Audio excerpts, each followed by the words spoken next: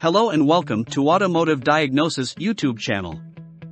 In the previous video, I showed you how to check the CAN bus network using a multimeter, and here I am going to test it with a Picoscope. Let's start.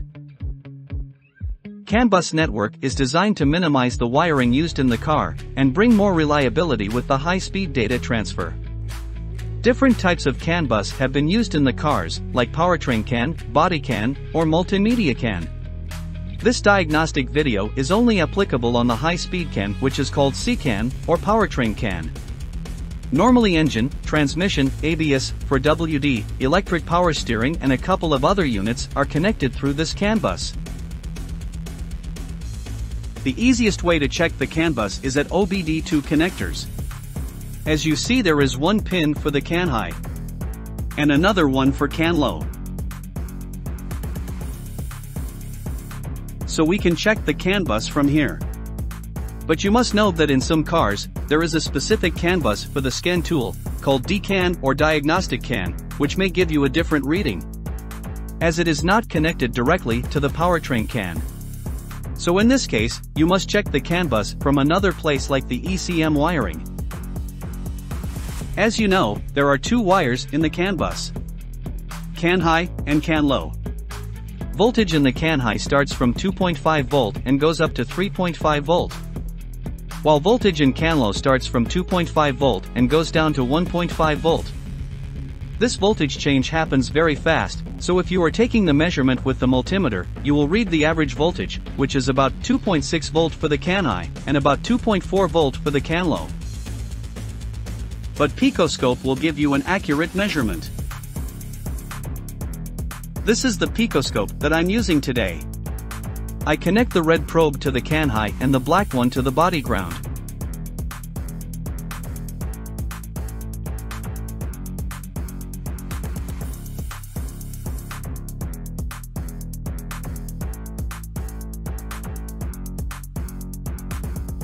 Then I start the engine to get the waveform.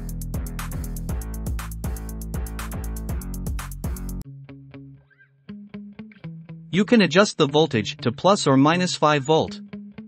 So this is the CAN high waveform.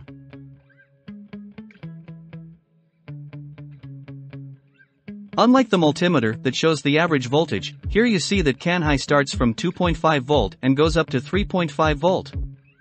Having the waveform also shows that CAN bus is working.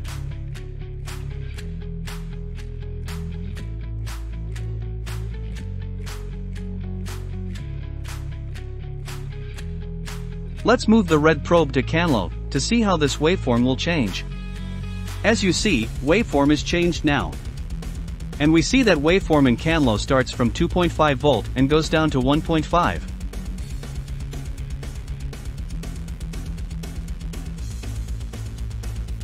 But how will it change if we have any problem on CAN bus? Let's make a fault and check the results.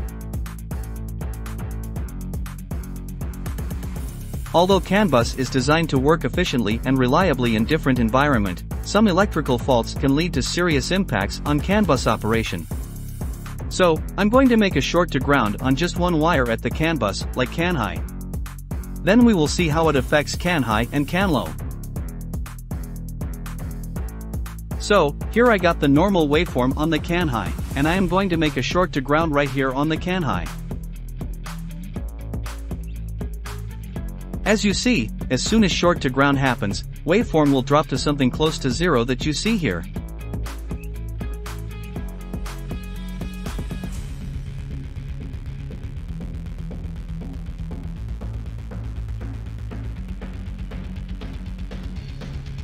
Now, let's check the waveform on the CAN low, while we still have the short to ground on the CAN high.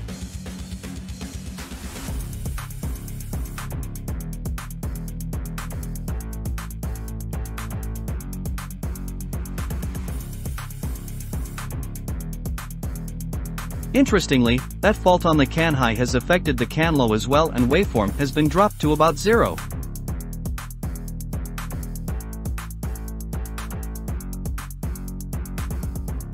And if I fix the short to ground on the CAN high, waveform on the CAN low will be back to normal again.